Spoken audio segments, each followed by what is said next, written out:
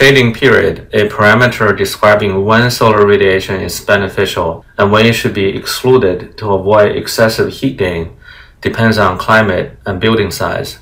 Climate is defined here by the 17 climate zones provided by NOAA.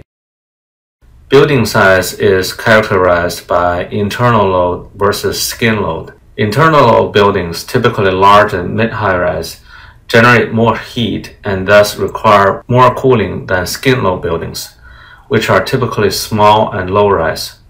This table lists the suggested shading periods based on climate and building size. South-facing bare windows maximize solar gain in the winter and emit small amount of solar gain in the summer. A moderate horizontal overhang placed above the window can effectively block the unwanted summer sun angles while maintaining the view to the outside. Vertical fins will not effectively block the unwanted summer sun angles during the hours around noon. It also partially blocks the view to the outside.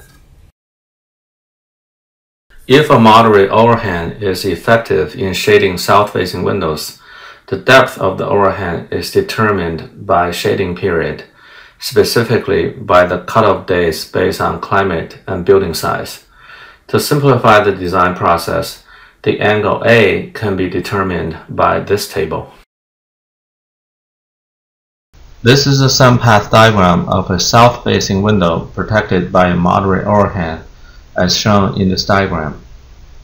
In the summer month, the window is shaded, being protected by the overhang, whereas in the winter, the solar radiation is emitted to help heat the space. The overhang can be made solid or louvered to reduce snow and wind loads. It can also be divided into several tiers, with each tier protecting a small piece of glazing, or into dense horizontal louvers with higher cost and reduced view to the outside. West-facing bare windows emit much unwanted solar radiation from the low sun angles in summer afternoons when outdoor temperature is also high. This significantly increases the peak cooling demand. A moderate overhang on west-facing windows will not be effective in blocking the low sun angles in summer afternoons. Vertical fins will not be effective either in blocking the low sun angles in summer afternoons. Increasing the density of the fins helps, but it will block more view. This is a project located at 35° north latitude. The west-facing window has vertical fins, which provide shading for 3 to 4 hours early in the afternoon during the winter, but only for about an hour in the summer.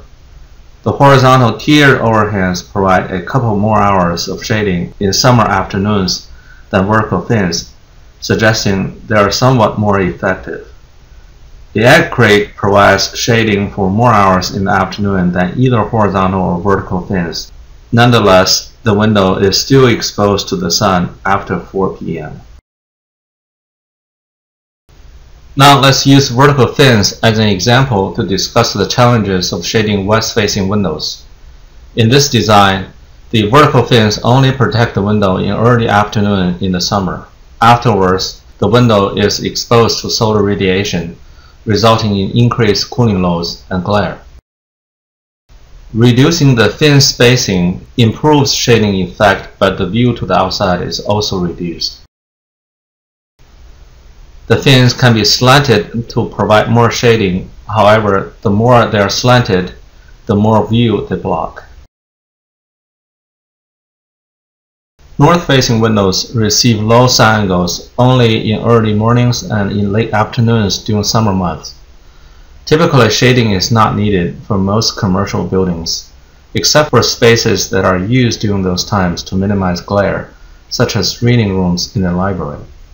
Horizontal overhangs placed above the window are not effective in blocking the low sun angles incident on north-facing windows in the summer. However, vertical fins can be very effective in blocking these unwanted solar angles.